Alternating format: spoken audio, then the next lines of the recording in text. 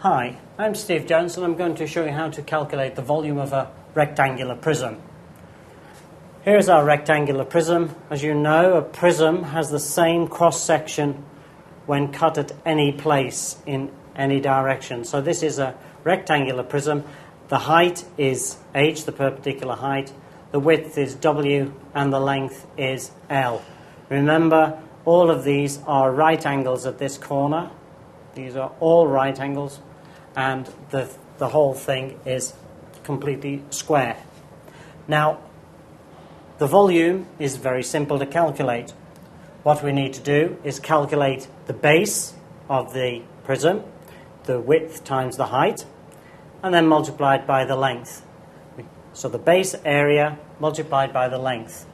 Here's the base area, the width times the height, and we multiply it by the length.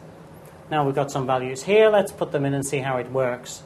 So the volume is equal to the length. The length here is 6 centimeters. Multiplied by the width. The width here we said is 4 centimeters. Multiplied by the height, which we've said here is 3 centimeters. These are numbers chosen to give a simple result.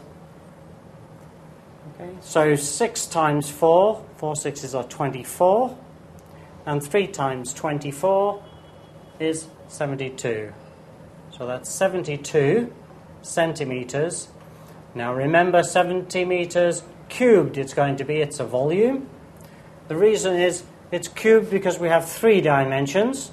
In 1 dimension it's a length. That's in centimeters. 2 dimensions, centimeters squared. It's an area. 3 dimensions, centimeter cubed. So that simply is how to calculate the volume of a rectangular prism.